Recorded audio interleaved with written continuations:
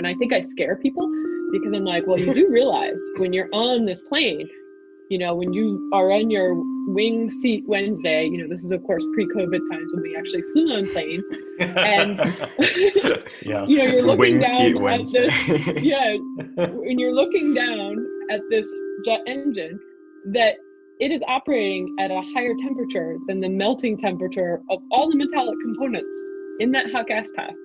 How does it do that? Well, it's because of ceramics. Welcome to It's a Material World, the show that uncovers why material science will change the world, with your hosts, Praneeth Upadhyay and Tom Miller. In today's episode, ceramics, an ancient material class with a fiery future.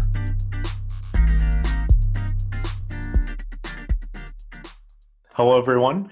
Our guest today is Kristen Brosnan, the Technology Director at Superior Technical Ceramics, also a Georgia Tech alum, so go Jackets, and an expert in all things ceramics. So welcome to the show, Kristen. Thank you for having me. I'm always happy to talk to fellow Rambling Rex. So, Kristen, can you tell us a little bit more about your current role and why you're so passionate about the ceramics industry and material science in general? Sure. So as Tom mentioned, I'm the Technology Director at Superior Technical Ceramics, STC for short. We are a small ceramic manufacturing company, been around since 1898, and we're located just north of Burlington, Vermont. So basically what we do here is we design, manufacture technical ceramics from very specific material families like the aluminas, zirconia toughened aluminas, YTZP, steatites, mullite, silicon nitrides, just to name a few. But we basically make ceramics for many diverse applications for like high heat environments, corrosive environments, insulating environments, for mechanical wear and instrumentation components. And so as a technology director, I am leading a team of engineers, manufacturing engineers and material scientists and quality assurance to make sure that we are making ceramics that meet today and the future's technology needs in ceramics. So developing that portfolio of ceramics. And prior to STC, so I joined here in 2020, just a few months ago, I led an advanced materials team at General Electric Research, the flagship research center for the GE company. And in that role, we were developing high temperature materials for aerospace and defense applications. So that role was a lot of fun. I was at GE for over 13 years and worked on applications such as ceramics and gas turbines, ceramics and fuel cells, and coatings also for gas turbine environments, both land-based and aerospace turbines. I have been interested in materials since college. I can't say I knew what material science was when I entered college because I was not a materials major to start. Right. I was a co-op and very bored at my co-op at the Department of Transportation. We were limited in how many hours we could work. So I joined a Taekwondo class to take up time after my working hours. And my instructor was a material science professor. And he challenged me to take his Intro to Materials course. And I was like, what the heck is that?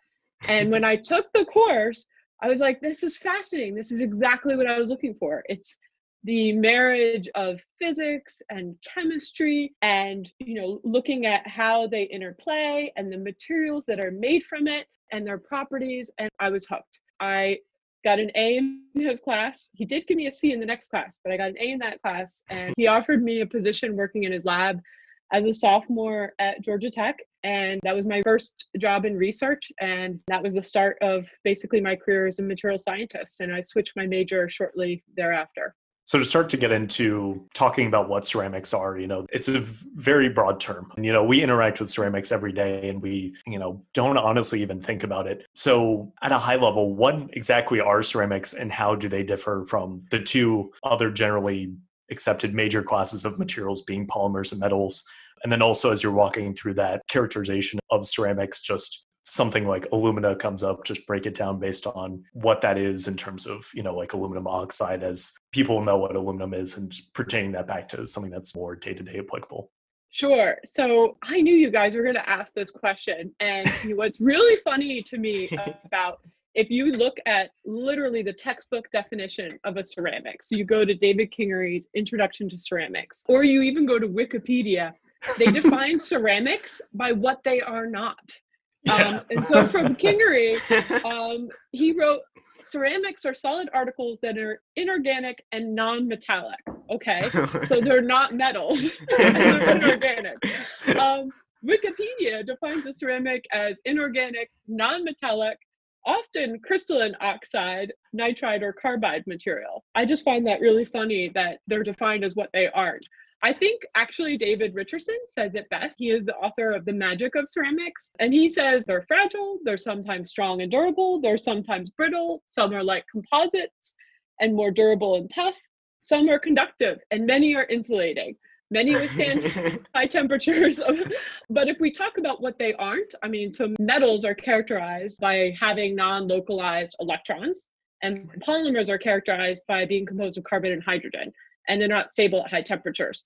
So basically, if we wrap all that together, they're everything that doesn't fall into those two classes and isn't made of vegetables or animals. So they're not plants and they're not animals. So it's a very broad term. And you mentioned alumina when you asked the question, how do you characterize? And really that's a polycrystalline oxide. And so many ceramics are metal oxides, however, not all. And as I mentioned, I work at a company where we sell nitrides, and silicon nitride is a fabulous ceramic and it is not an oxide. So there's a whole class of ceramics that are also not oxides. I found that hilarious. Oh yes, every definition is like No, we heard that definition in our first day of our ceramics class here, and I thought that was pretty funny because that was my question. I remember that day of learning that, and still today, that is what students are taught in every book, and including Wikipedia. It is what they are not. Right. And you can't say they're brittle because some are tough. You can't say that they're high temperature because some are not. It's funny. Just a follow-up question is, how does the microstructure and the composition of ceramics broadly enable these applications? Now, that's somewhat of a problematic question because, as you just said, it's an extremely broad class of materials, but I guess generally speaking. That's a very interesting question. And if we take one composition, so let's take aluminum oxide, which is one of my favorite ceramics. It is used in many applications, from whitewares, which are plates, mugs, toilets, to engineering ceramics, which can be things like filters used for wastewater treatment with reticulated microstructures, spark plugs, how do you start your car? Bearings, catalyst support, polishing of metals, so a material that isn't in an end product but gets other products to their end state, cosmetics, sonar, transducers, toothpaste. There's aluminum oxide in toothpaste.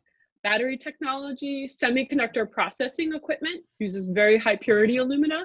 Just everything. For like the lids and the liners and the deposition equipment. And of course, jewelry. So ruby and sapphire are doped aluminum oxide in the single crystal form. So the difference is there between all of those end applications, and the material that encompasses all of those applications is really the purity. So what are the dopants? How much silica, how much chromia, and then the pore structure. Is it a porous? Is it completely dense? The grain structure, is it single crystal? Is it polycrystalline? And then the phase, is it alpha? Is it gamma? And so one material, aluminum oxide, Al2O3, can have so many different forms, and there are books. And I remember my PhD advisor saying that he once went to a talk where they said, alumina is done. Well, it'll never be done. It's not done. It is still not done. It seems like with so many applications, it can't be done. It's always going to be here just all around us. And so I was wondering, just real quick, could you walk us through an example for, say, jewelry? What dopants are involved for it to be different types of... Yeah, forgot I had this. So Lucolox, which is like transparent alumina, was developed by Cobalt. And a guy named Chuck Greskovich at GE helped make PCA tubes, polycrystalline alumina tubes at GE Research, basically by leaving this green part here in a furnace too long. And over time, the grains grew and made this translucent alumina here. Oh, cool.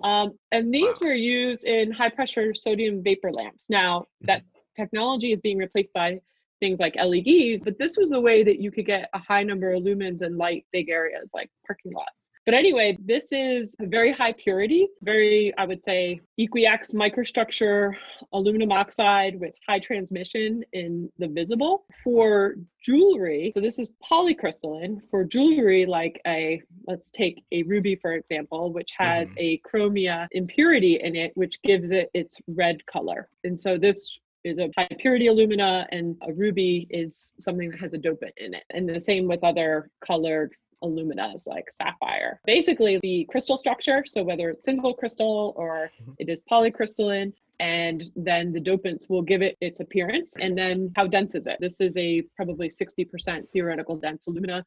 This is your 100% density. And so just a quick follow-up to that in terms of good material science term that you just threw out there. When you say equiax in terms of the microstructure, what do you mean by that specifically? So what I mean by that is that you don't have abnormally sized grains. And so you have a distribution of grain sizes that is normal, and you don't have abnormal grain growth, which when that occurs, you get trap porosity, and that basically degrades your transmission properties. So you would not be able to obtain a translucent or transparent ceramic when you have abnormal grain growth, because you would have a hard time getting to full density.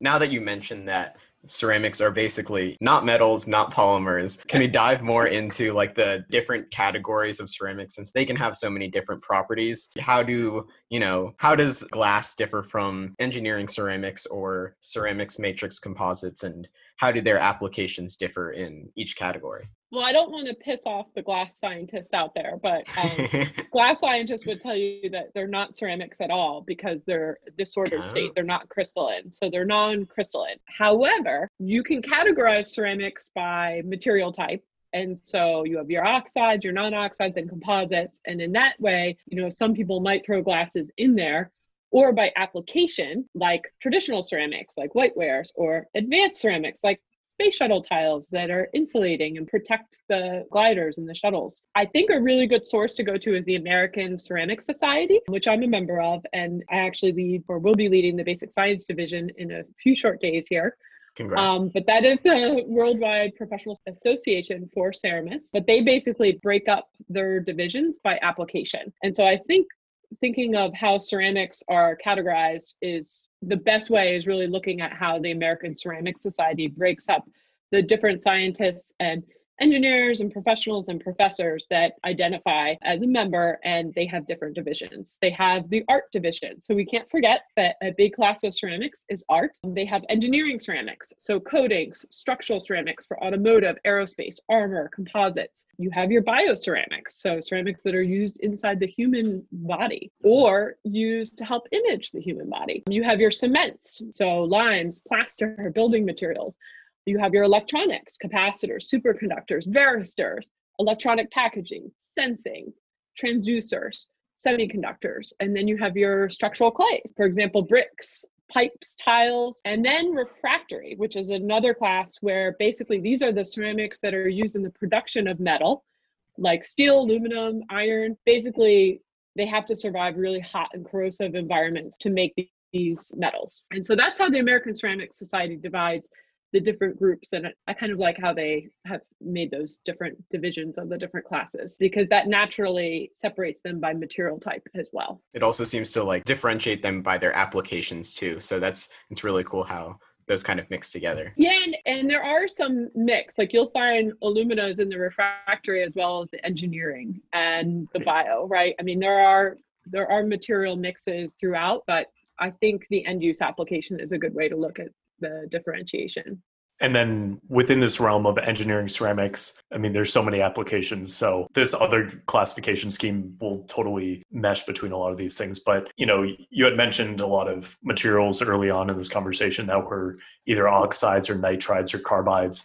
And certainly that is not an exhaustive list of all the ceramics in the world because it's an incredibly broad field. But in terms of those specific categories, what's the benefit of having ceramic oxide or ceramic nitride versus a ceramic carbide? It really depends on the application. So for high temperature, one of the limiting properties of a ceramic oxide is creep. And so that is basically deformation at high temperature. And so that is why For example, in the gas turbine, GE announced and is now flying a silicon carbide composite in the commercial gas turbines, the LEAP engines that power the 737 MAX. And the A320neo. And also the GE9X engine, which will be on the Boeing 777X. So there are non-oxide ceramics going into those environments because of their very high temperature capability, and they are more creep resistant. However, because they are not oxides, they have to have protective coatings on them to prevent them from, in these very hot environments with water vapor, to prevent the recession or basically like losing silicon from the structure of those components. So, but in short, the non-oxides have a better structural application at very high temperatures. I didn't realize that was a consideration that played into, at least into the ceramic oxides family. As you mentioned, there are so many applications for this space. And a little background for me is that, my mom's actually an artist, so she actually did a lot of work with ceramics at one point in her career. I bet you're happy I mentioned the art. Yes, I am. I do appreciate the plug. And so it's funny, when she was doing a lot of that work, I was starting to do more with material science. And so we would talk and kind of collaborate in terms of some of the work she was doing that was materials, but, more in sort of the aesthetic side, but also there is some material selection there in the processing of how they make sculptures and other things like that. But, there's a lot of, especially material science and, in any industry within this, there's a lot to get into about what the work is and what it involves. And it's not always super clear to people what material science work is. So in general, what is that number one thing that you have to explain to people about working in the ceramic industry when you talk to your family and friends about what your work is like day to day? I guess just in general, I think, particularly in talking to my non-technical friends and family, there sometimes is a lack of understanding of the applications, right? Like, How does a jet engine work? And so I think I get asked more about the details about the applications. And as an engineer, I became an engineer because I was interested in how things work. Well, how does it get up to speed, and how does thrust work? And and that always really interested me to understand that. Well, how does a car just start? And a spark plug is a big reason why we don't have to manually start a car, and we have an ignition. And so I think what I have to explain to my friends and family is more about the application and where it would be in an application. For example, that ceramics are key components in jet engines, and now, more than ever in the hot gas path of a jet engine. And I think to many people is very surprising. And I think I scare people because I'm like, well, you do realize when you're on this plane, when you are on your wing seat Wednesday, this is of course pre-COVID times when we actually flew on planes, and you're looking wing down seat at Wednesday. this, when you're looking down at this jet engine, that it is operating at a higher temperature than the melting temperature of all the metallic components in that hot gas path.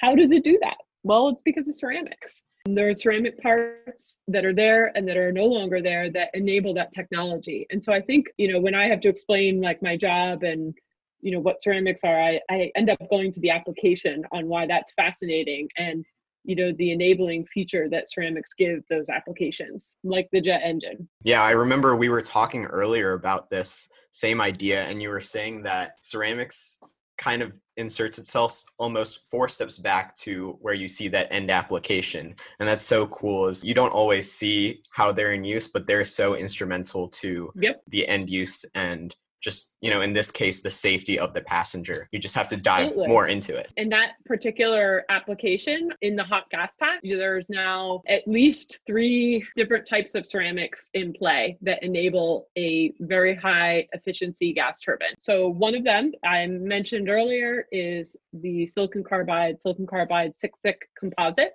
So that is newly introduced into the hot gas path and is in the LEAP engine, which is a commercially flown engine, and that is manufactured by GE. That component is in the stage 1 shrouds in the hot gas path. The other application of ceramics in a gas turbine engine is in the coating on some of the highest temperature components. So the combustion liners, the shrouds that are metallic, the blades, and the nozzles. So how you direct the flow, and then the blades, of course, are what spin. And that basically puts a thermal gradient so you can bring the temperature down to the metal so you don't melt your metal. And then the third, which is, I think, one of the most exciting ways a ceramic impacts a jet engine, is in the cooling passages that are in those shrouds, blades, and nozzles. And the way that those are made is a casting process that uses ceramics. So they're not there in the final jet engine, but they are critical to forming these complex cooling passages that enable very high efficient jet engines. And so that, I think, they're one of the most fascinating ceramics because they're not even there in the end application, but absolutely instrumental into how jet engines are as efficient as they are today.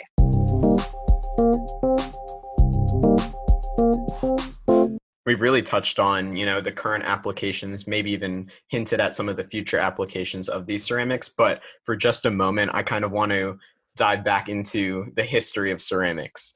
So we see in early civilizations like Mesopotamia, China, and India, they all thrived from using ceramics, not just for practical containers, but like tiles, statues, and jewelry. So I wanted to ask you if you knew, how has mankind evolved from porcelains all the way to modern engineering ceramics? And if you want to explain engineering ceramics more, then go for it. Yeah. So I would even go further back because let's do it. Ceramics have been important to humankind in how we basically went from a nomadic lifestyle into a lifestyle of being able to move around, right? Because humankind learned how to make earthenware, basically molding and firing ceramic bodies around 30,000 BC. And so this fundamentally changed the ability for humans to travel. And it helped being able to make settlements so you could transport and store food. And then around 8,000 BC, humans started using ceramics in the form of plasters for coating walls. And so it fundamentally changed how we were using it as a building material. And then around 3,500 BC, humans started using clay tablets that they dried in the sun to basically communicate and write on. And so ceramics basically helped enable transportation and communication many thousands of years ago. And I just find that fascinating because it's also doing that today with our iPhone. Your smart it's phones. up there. Yeah, and our smartphones, right? And our jet engines. And so nothing has really changed. These are engineering ceramics. Sure. But then you mentioned porcelains, and I find that really interesting because, that's a material that, first of all, porcelain originated in China and it was brought to Europe sometime in the late 1300s, but it was in China many hundreds of years BC, first developed. But it was not brought to Europe, and Europeans did not know how to make porcelain until the early 1700s. They could not duplicate how the kaolin and feldspar and the microstructure and how to make that translucent material that was also thermal shock resistant as well. And, porcelain is still used today. Porcelain ceramics are used as insulators, and they are considered in engineering ceramic today. And so I would consider porcelain maybe the first engineering ceramic if you use the definition that it is from a very tight material tolerance source, perhaps a purified material, or thinking about the composition of the material and how you process it. So they knew that you had to process it at a high temperature, above 1400 degrees C or so, and that it had to have a very certain chemistry, a certain amount of kaolin and other additives like feldspar to make this. And so to me, I think porcelain might have been the first engineering ceramic. And that's really what we do in engineering ceramics. It's about the composition and then how we process it, and what at the end result is what is the microstructure and what is the properties, and do they meet the application specific properties that we're looking for. Could you dive a little bit more into, I know you mentioned kaolin and feldspar. Can you tell us a little bit more about that? I know those are the components, right, that go into this ceramic, right? So those are basically the raw materials that you can mine. And so prior to having, like today, I were to design a ceramic or the ceramics that we make at STC, we source from raw materials like aluminum oxide would be a raw material, or yttria, Y2O3. Or magnesia. But back then, you had to mine from naturally occurring clays and minerals that were in the earth. And there wasn't a refining process necessarily to bring out the other materials out of it, the aluminum oxide out of the kaolin, for example. And so that's really the difference there. And there are still ceramics made from clays and minerals that are mined, but many are refined. And that is where a lot of companies like STC, we use refined raw materials. Oh, that's fascinating. And it's interesting how we've gone through this transition from using these clay materials, which don't have this sort of purified chemical composition, to now where, we have yttria or yttrium-based ceramic systems and aluminum-based ceramic systems where we are being super scientific about what the composition looks like and how we do that. And I think one of the challenges that the Europeans had is that all kaolins are not the same. A mine of kaolin from one area in the world is different from another part of the world, or even within a region. And so you might have slightly different alumina silica ratios or other potassium oxide or sodium oxide differences in the chemical composition of those kaolins. That's super interesting. And I didn't think of porcelain as sort of being the first engineering ceramics of sort. Yeah. Oh, that's awesome. I don't know that all ceramists would agree with me on that. Sure. Just it was very hard to duplicate, and it had a specific microstructure property relationship that it was engineered for their application. Some of it was art, and some of it was very utilitarian for whiteware type applications. Not sure if that was like a bold take. I don't have the expertise for that, but we're all for material science hot takes on this podcast.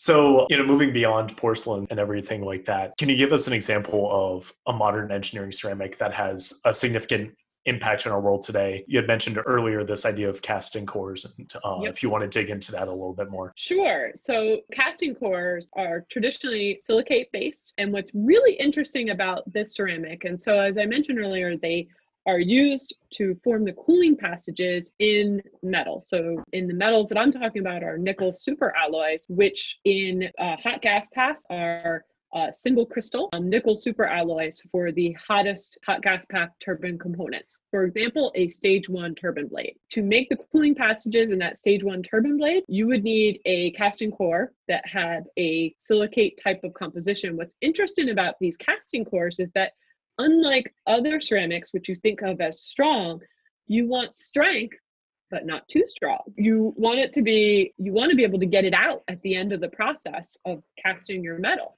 And to do that, you have to use an autoclave in a caustic environment and pressure, and basically like pumping this ceramic out of the metal at the end of the day. So if it's a really strong ceramic, you won't get it out, and then you won't have your air passage. If it's too weak, it won't survive the casting process. And the way the casting process works is first you would basically take your casting core, and then you would wax over that core to form the shape of the metal. And so it's basically the lost wax process. And so you need to be able to form a ceramic shell that will define the outer surface of your metal blade with the core inside. And to do that, you have to use a wax process. And then once you have your wax on top of your core, you will shell, and that is also a ceramic, and that is usually a layered ceramic process. And that forms the outer shell that holds the metal in when it is liquid and poured into your mold. And the shell is also a mold. And so then after you shell, you want to put that into an autoclave, and you will remove the wax. You will have fixturing to keep the ceramic core in place. So you can imagine it looks like a ceramic shell,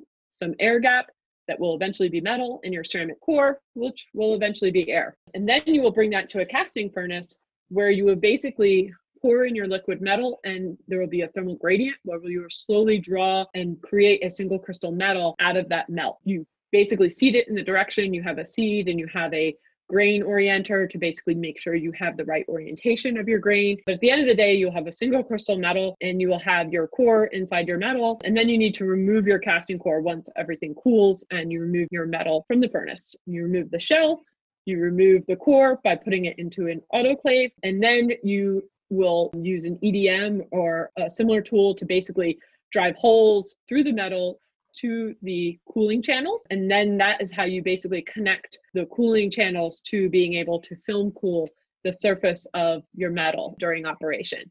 All right, so Editor Tom here. Just a quick clarification before we get right back to the show. So EDM, stands for electrical discharge machining, which is a way of cutting away at a piece of material to get a desired shape using a set of sparks. And sparks are technically known as an electrical discharge. Now, without further interruption, back to the show. It is a complicated process and it is not cheap.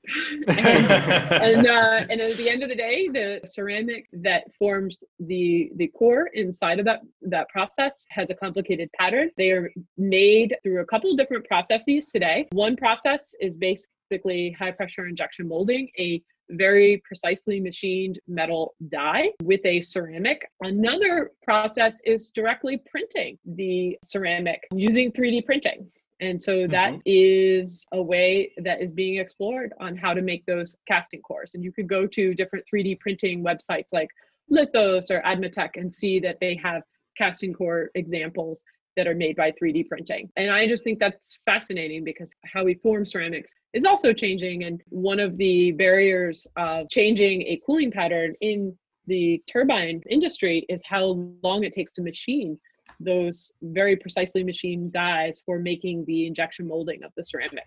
And so this is a dynamic market right now and things are changing fast and it's something to keep an eye on. I think that's another great example of sort of what we had discussed earlier where, a lot of these applications are, aside from whitewares and all that, is very far back in the supply chain. And it's not something that, something we take for granted in modern life, but is super important nonetheless.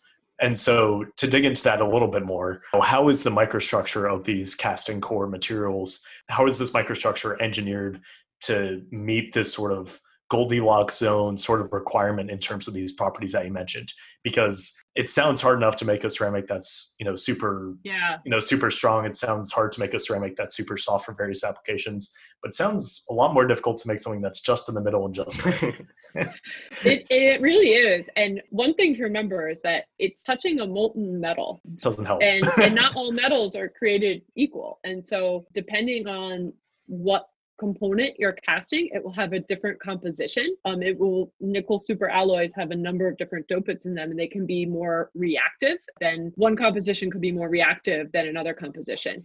And what you don't want to happen is have a reaction with the core material. And so it would be wonderful to have just an alumina core, aluminum oxide with no silica, because then you would minimize the reaction between the silica and the metal. However, the more alumina you have in the core, the stronger it is. And as I mentioned earlier, you don't want it to be too strong. And so that's where the Goldilocks comes in, right? It's got to be just right. And so there is a lot of development in mullite cores, which is an alumosilicate, to basically be a less reactive core material. So there's actually a lot of science that goes into making these cores in terms of the microstructure and the composition because of the reactivity with the metal. So it's touching the metal during the casting process. And then also, depending on the application, whether it's a land-based turbine or if it's a jet engine, it may also be touching the ceramic. The metal might be touching the ceramic and in close contact during the heat treatment. And so after you bring it out of the furnace, you may remove the core either before or after a heat treatment to anneal the metal. And so time at temperature, if you're taking thermodynamics and kinetics, you'll know that if you're going to have a reaction, if you increase the temperature, you're basically enabling that reaction to happen even faster at higher temperature. And so there's a lot of science behind carefully controlling the composition and the microstructure of that core to minimize the reactivity with the metal. Any defects in the surface will cause turbulation and you can't go in and machine those inner cooling channels. There's no line of sight to seeing them. In fact, as you go to more complicated cooling shapes, inspecting them, which used to be done with the borescope, becomes very hard, and you have to use X-ray CT imaging to actually see the surfaces and to make sure that you have a good casting, because they are so complicated today that a visual inspection is just not possible anymore. So then what is that Goldilocks range exactly? Is it difficult to stay consistently within that? And how do these processing variations and all of these things that you were just talking about, how do they influence the ability to get within that range? Yeah, so the core manufacturers all have their own recipes. Some of them are highly proprietary, but I will say that it's about the composition, but then also how you fire it and how you drive cristobalite formation which is a high temperature form of silica. And so that is basically defined by your processing conditions. And so every core manufacturer will have their low fire and their high fire process defined to carefully control composition and the microstructure. And one of the outputs, or one of the things that they measure, is high temperature flexural strength or modulus of rupture. And so those are the targets that they would try to hit. Which is to say that material scientists and ceramists are interested in studying the strength of these materials in bending conditions. And now, some transition music.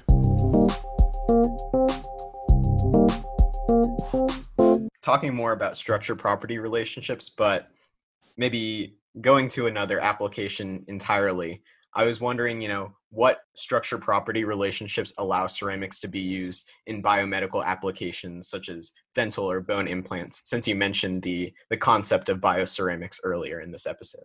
Yeah, so I think there are a few, certainly strength, if you are going to have a medical implant that is a ceramic. I also think that there is a aspect that isn't structural, but it is a property of ceramics, and it is how it looks on an image. So ceramics would show up looking like bone on a CT or an X-ray, which I think is important to people, and you wouldn't set off metal detectors. And then I would say another property that is important for biomedical applications is osteogenic. Does it promote growth of bone, and does it promote bonding with surrounding tissue? And then of course, anti-pathogenic. You do not want bacteria, and you don't want the growth of the wrong kind on your implant. Right. And then microstructure certainly is of importance, particularly if it's a porous implant, to promote growth within the structure itself. Typically found in ceramics like the hydroxyapatites, which are used in the biomedical space. And so do you see these ceramic material selections for implants being inspired by nature and by naturally occurring material systems? I definitely think so. I think, the hydroxyapatites certainly were developed with that in mind. For dental implants, which, by the way, like ceramics for dental is very recent. I think the first zirconias were approved only in 2011. So that's very recent. Those were really because of the aesthetics of having something that looked like bone in your mouth. Right. And it color matched, right? But there's other properties that make it really fabulous, which is some people have real allergies to metals, and also they are less prone to corrosion. But yeah, I certainly think like the color matching and being more like a bone in microstructure and in how it visibly looks certainly has an impact. So most things that we put in the human body are stainless steel, like screws and pins. Certainly people have heard of titanium implants. One that is, I think, very interesting, there's a couple companies making them and making them by 3D printing, is silicon nitride implants. And they have really interesting properties because you can 3D print them. They're very strong. One company called Syntex, SINTX, that is making basically like lumbar, like spinal implants for folks. And they're FDA approved. And I just find it really fascinating because, again, it won't show up in a CT or an X-ray. They have shown in different studies that they're better in terms of less rejection from the human body than like a PEEK or titanium with the silicon nitride implant. And I think that's really fascinating. I think it's something that we all need to keep our eye on because ceramics in the human body are very recent, but it's certainly a growing field. And there are also, I would say, aspects of ceramic processing that are being used to 3D print and make capillary sections for how different tissue is being made today. And I just find that fascinating. You said that this is a recent development with bioceramics. So I was wondering, can we compare it to the use of metals in the human body and the use of polymers in the human body? Like, why use ceramics for these types of biomedical applications outside of what you mentioned about maybe the color or the fact that they want to get through a metal detector?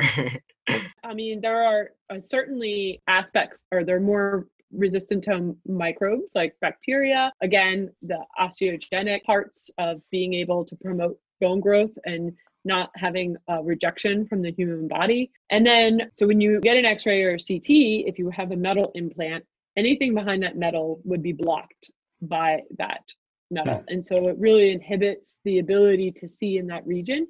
And so if you do have a ceramic implant that looks like bone in the CT, it allows more efficient imaging in that region in the future if the patient were to have issues.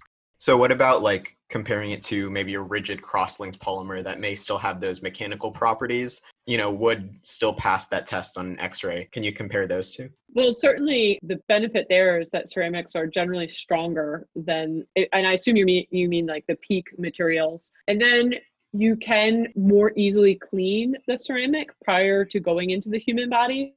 And that is really important because you don't want, for example, I have a ACL repair in my knee, but I chose to use part of my own body to do that because if you use a cadaver or foreign material, there's a chance of rejection. And certainly, like, you can't put PEEK in a high temperature oven and kill off anything without deforming the structure. You can do that with silicon nitride and other ceramics. So moving away from implants and prosthetics and those sorts of things, how else have ceramics had an impact on the medical industry? I feel like it would be amiss to leave it at the ceramics that go inside the human body, but ceramics are also enabling technologies on how we look at the human body and diagnose. And so I think if you've ever gotten a CT and laid there in that tube and wondered how that worked, it's enabled by a very highly technical ceramic called a scintillator that basically converts X-rays into visible light, and then through a lot of signal processing gets you an image. And that technology has advanced a lot in the last even 20 years to basically take the noise out, to be able to get the image sharpness, and to be able to image things like the human heart pumping blood, where, when it first came out, static CT was the only really mode of CT imaging. Also, ceramics are used in the ultrasound transducers. So I'm a mom. I have 4 kids. I was pregnant with twins at one point, and I was getting a lot of ultrasound scans that was enabled, and being able to see my 2 babies, baby A and baby B, was enabled by ceramics in those transducers to basically turn a sound wave into an electrical signal that could be then made into an image. That's a ceramic at the heart of that technology. So the ceramic at the heart of that technology is something called a piezoelectric. And that was actually first discovered by Pierre Curie, the husband of Marie Curie, who many people have heard of. And piezoelectricity basically is converting a mechanical energy into an electrical energy, or vice versa. And so the piezoelectric is the ceramic at the heart of the transducer, and basically helps to make that imaging possible by taking a sound wave and converting it into a picture, or an electrical signal that is then converted into a picture for you. So you're bouncing sound waves off of the baby.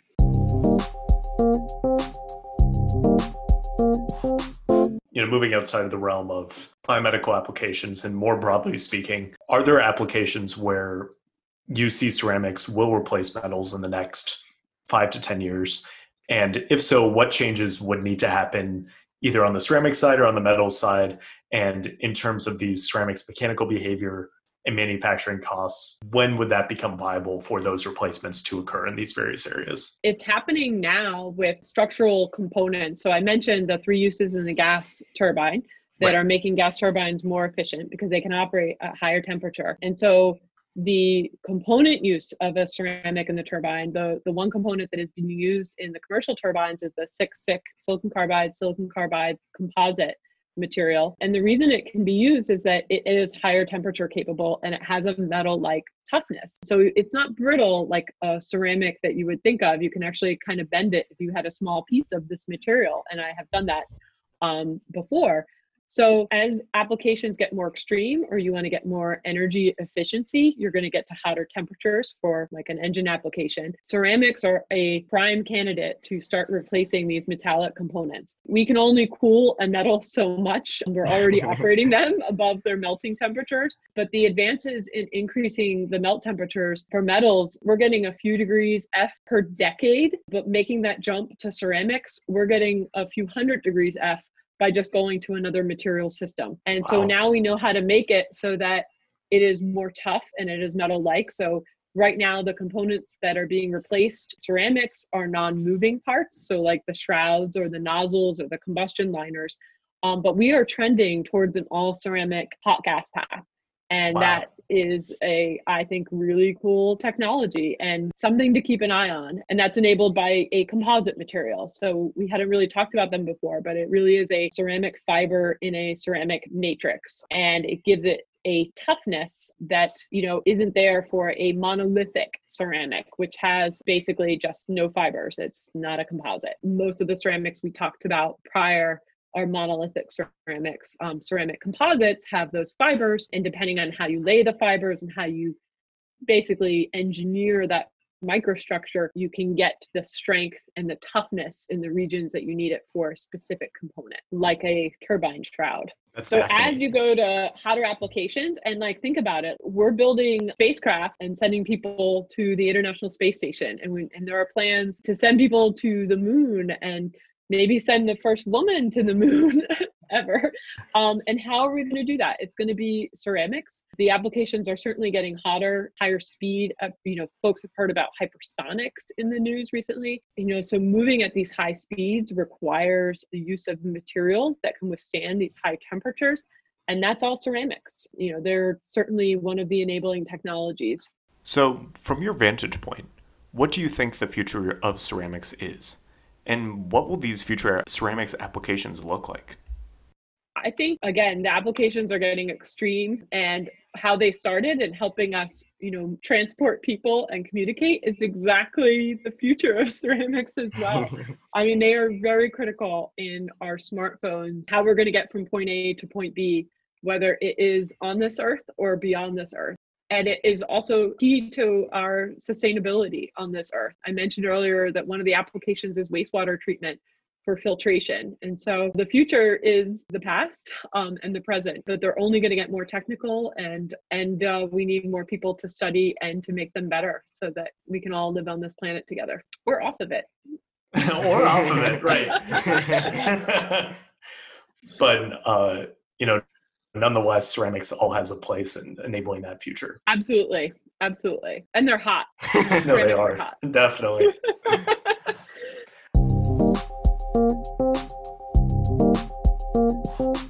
And so, we've really covered a lot in this conversation. I think we've covered, 50,000 years of human history or so? It's more or less, give or take a couple thousand years, maybe, right? Well, we covered a lot, and we covered a lot of time and a lot of space. And so I'd like for you to bottom line it for us. And what are 3 things that our listeners should take away from this discussion on innovations in ceramic technologies? So first, this is a highly technical field. We need all the help that we can get. So I hope that some of you are inspired to look into it as a future for you. Second, ceramics are driving many diverse applications, impacting every aspect of our lives, how we get places, how we live, and all the devices that we use that make our lives simpler and easier. And finally, it's really the key to our future technologies as well, our defense, how we travel, and how we live. So I hope that some of you are inspired to look into it as a possible career choice. Thank you so much, Kristen, for coming onto the show. We really appreciate it, and you really laid out just all the applications in just various industries. Ceramics is clearly a versatile material class, and I think we really got that from this episode. Oh, so the one thing I probably should have mentioned earlier, but I didn't. Don't tell my boss this. But one of the reasons we become ceramists is because we like to break things. Now, nobody wants their ceramics to break, but that is a good reason to become a ceramist, because to understand their strength, you have to break them, and that's kind of a lot of fun. I love that. Clip that. Yeah, and seeing this expensive ceramic that you've spent decades engineering and getting well, right. You have to break it to understand its strength. Yeah. Right, absolutely. You have to break it. So just to wrap it up, Kristen, if our listeners want to reach out to you, where's the best place that they can find you? Sure. You can find me on LinkedIn or on Twitter at Kristen Brosnan, or just feel free to email me, kbrosnan@ceramics.net. Thank you so much for joining us today. You are welcome. Thank you for tuning in to this episode of the It's a Material World podcast. We look forward to releasing our next episode in 2 weeks. But until then, if you want to hear from us, we are on LinkedIn, Twitter, YouTube, and Instagram.